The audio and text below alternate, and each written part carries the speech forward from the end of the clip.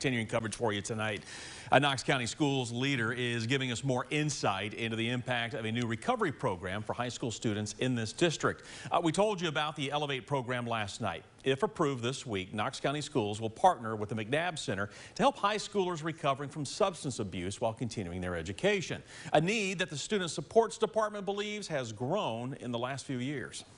Oftentimes the needs in our schools mirror the needs in our community, right? And so we know that, opioid use and addiction has been on the rise in Knox County. And generally speaking, I think the needs of our schools reflect the needs in our community. So, again, this is going to be year one of a 3-year pilot, right? So, in year one, our goal is to try to find 10 students, 10 families to serve in this program, and I really do believe that we'll be able to, to find those families and provide a solid program for them.